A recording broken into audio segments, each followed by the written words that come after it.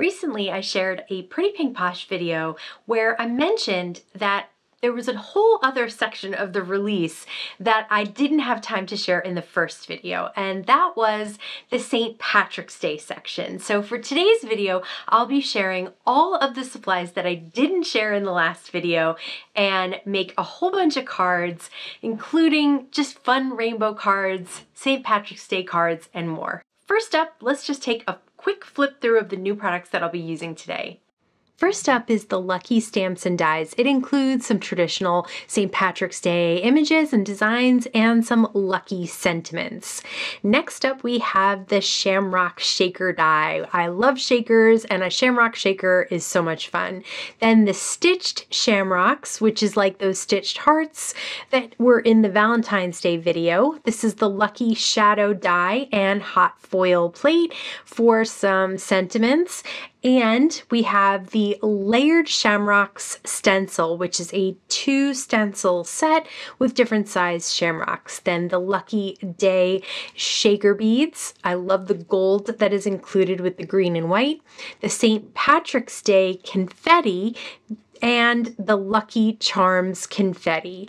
So that's everything that I did not cover in the original Valentine's Day Pretty Pink Posh video. Now let's use those supplies to make some cards. For this first card, I'll be using the Stitched Shamrock dies. I cut them out of a rainbow of cardstock, and I cut the largest shamrock out of green. So green will be the center of the rainbow, and then I backed it up yellow and orange, and then went forward blue and purple on the right-hand side. And they will fit on an A2 horizontal card. Of course, you could do more of the shamrocks and do like a 5x7 card. That would be so much fun. I also die cut the Lucky Shadow die. I have the word itself cut out of gold mirror cardstock and the shadow cut out of vellum. And I'm placing a little bit of liquid glue with my Sweet Petunia precision press so that I can adhere the gold mirror to the vellum and then add a little bit of glue right behind the gold mirror to adhere it to the card itself. I absolutely adore the way this all looks together. And then I just added a little sub-sentiment that said, "To know you." For the next card, I'll be using the Layered Shamrock stencil. And to use stencils, I love to use my waffle flower grip mat.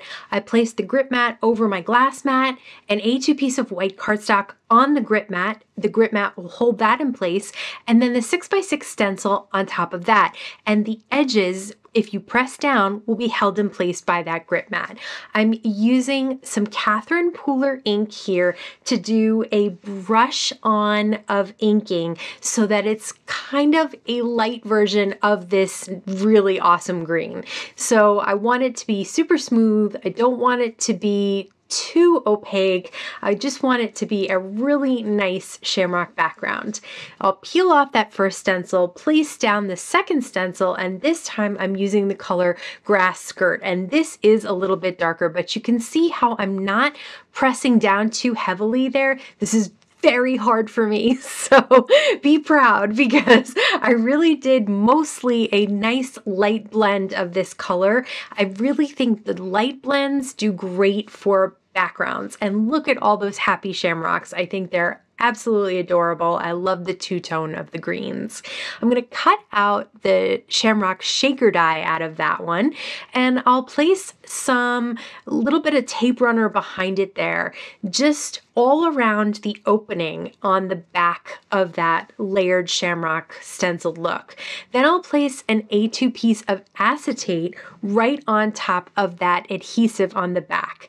Still working on the back, I will place some foam tape all around the opening. I don't want it on the opening, obviously, because then you'll see it from the front. I just want to make a rectangle of foam tape where each end is touching the next end. Then on an A2 piece of white cardstock, which will be my background, I will layer up all 3 of the shaker goodies that I shared with you. To keep the shaker beads from going everywhere on this cardstock, I just made a little hole in the midst of the confetti and poured those shaker beads right inside. Then I'll peel off all of the tape releases on that foam tape and carefully line up this A2 piece on the A2 piece on the bottom and press down, and you've trapped those shaker goodies inside. Next, I have some of the Lucky stamps once again, and I'm creating a rainbow with my Ohuhu markers. Now, there's only 3 openings for this rainbow, so in each opening, I am placing 2 different colors so I can get the whole rainbow in there. And the Ohuhu markers that I have a bullet tip on one end, and that makes it really easy to do fine lines like this. So I'm just curving around the rainbow with now yellow, and then the next one I'll do is green. And the beauty of using an alcohol marker for this is that in between the 2 colors, where they overlap a little bit, you'll get a really nice blend. And the colors will just look like a real rainbow because they've all blended together.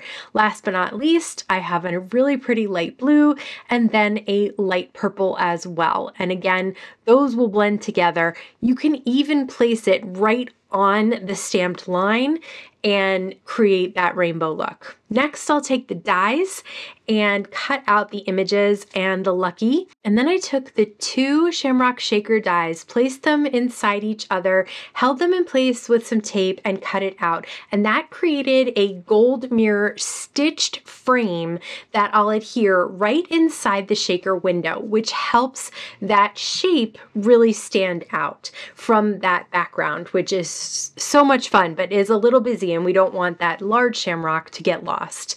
Here I'll take a little bit of liquid glue and lay down the Lucky, which I die cut out.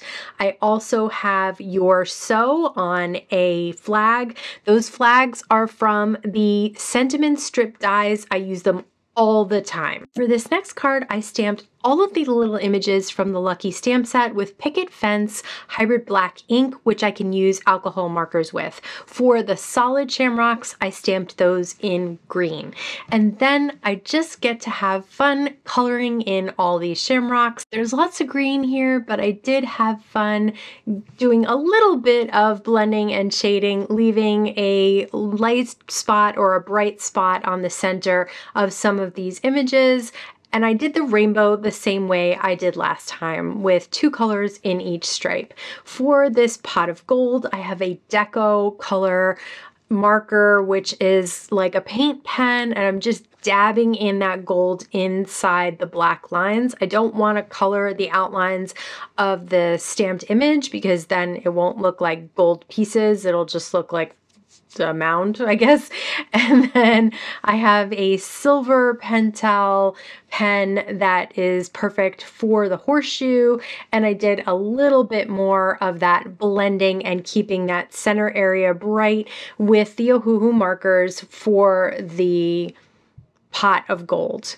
Now I'll use my white gel pen to add little gel pen details to all of these images. I think that always adds a little special touch, whether it's just a few lines or it's just a few dots. It really does add a little something special to stamped and colored images.